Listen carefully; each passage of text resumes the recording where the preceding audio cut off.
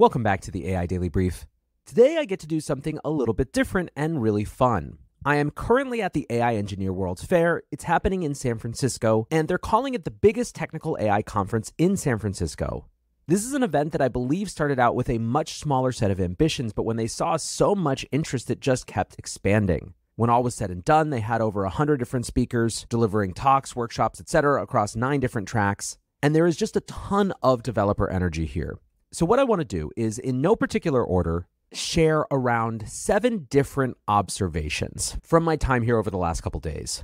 The first observation is that this is very inward-facing. What I mean by that is that the people who are here are not trying to impress TechCrunch, and they're not trying to impress investors, although if that happens, that's a nice side benefit. Instead, this is a bunch of AI teams building for other AI teams. The types of things that these developers are working on are often infrastructure and solving problems of AI development and implementation, which I think says a lot about the state of where things are, which gets me to the second related point. These folks are super focused on production specifics, what makes this technology actually work. It is not forward-looking futuristic stuff meant to open people's eyes and make them dream of possible futures. It's really solving problems in the here and now. And part of what's shaping that, and maybe this is the third observation, is that this event finds these people with now more than a year of learnings under their belt in this current stage of generative AI development. Basically, if this event had been held 12 months ago or 15 months ago, the type of conversations would have been very different. This time around, they're informed by what people have actually learned are the problems, the challenges, the holes that need to get fixed for this technology to live up to its full potential.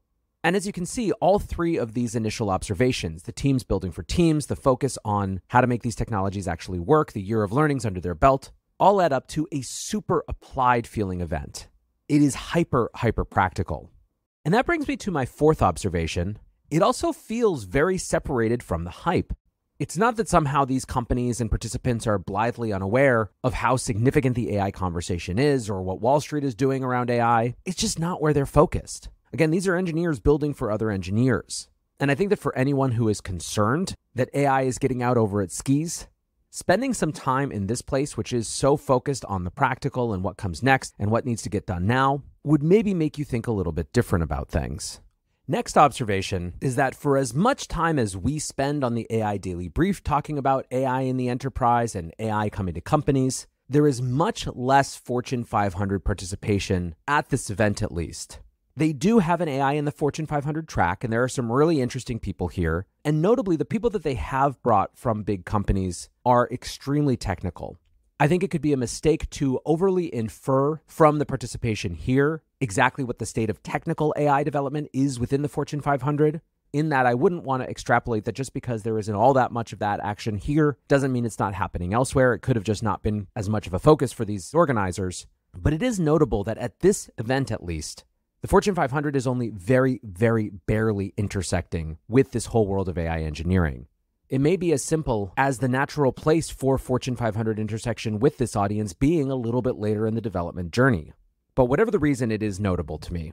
A 6th observation is that there really is something to this idea of a new category called AI engineers. On the one hand, it could be tempting to just view that as marketing speak, to ask how different they are than other types of software engineers, or perhaps on the other end of the spectrum to point out that there have been AI ML engineers for a ton of time. This really does feel like a different type of middle category. I was talking with the CEO of a big agent company that was at this event, and they were talking about how interesting it was that the AI Engineer World's Fair had carved out this middle space between, on the one hand, the super technical conferences made up of folks who have been working on these types of problems for 20, 25 years, and on the full other end of the spectrum, the absolute glut of businessy type AI conferences, which are focused on use cases and things like that. This category of applied, day in, day out AI engineers who are focused on engineering in this specific discipline, but who aren't necessarily doing the same type of deep research that some of those others have in the past, does feel like this interesting, novel space. And I think the fact that this event grew so organically speaks to the resonance of this as an actual category. Lastly, when it comes to specific topics, one that is notable even for a non-technical semi-outsider is that agents continue to be a major focus. Indeed, in their description of the event, they call AI agent applications the holy grail of AI, full self-driving autonomous execution. There are a ton of companies here working on agent-related projects and a significant number of conversations happening around it as well. However, and this is really interesting to note, these agent conversations are so much more specific than the type of very generic, hypey things that we were seeing, call it a year ago at this time. The companies that are working on agent problems here aren't just a group of people trying to create a generic AI agent from scratch. They are working on discrete challenges within a larger agentic framework, trying to solve them one by one as we evolve towards an overall ecosystem powered by, enabled by, and primed for AI agents.